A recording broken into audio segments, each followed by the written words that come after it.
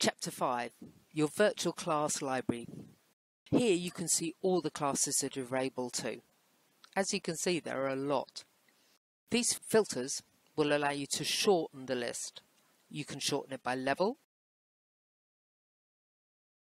by duration,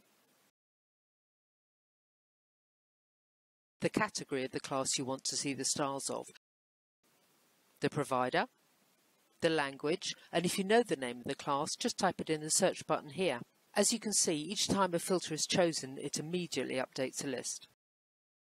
As you'll remember from the calendar chapter, you can have a list of favourite classes. To add a class to that list, just click this heart. If the heart's red, it's in your favourite list.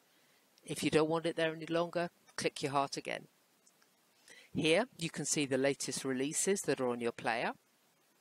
And by clicking just here, you can remove all those filters. Looking at the pictures or the thumbnails of the classes, next to your heart you'll notice an eye for information. Just hover your mouse over the eye to get a full class description. To be able to watch a trailer for each class, click on the thumbnail.